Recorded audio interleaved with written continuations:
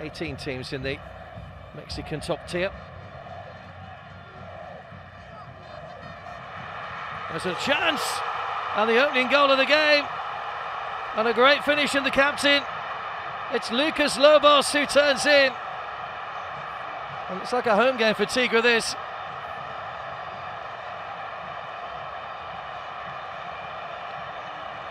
Found some space, no one able to get the challenge in, and Lucas Lubos puts the league leaders in front.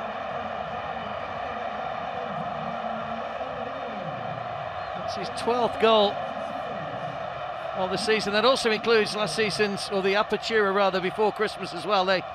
Despite the fact the season split into two, the stats normally work across both seasons. It was a great acrobatic finish.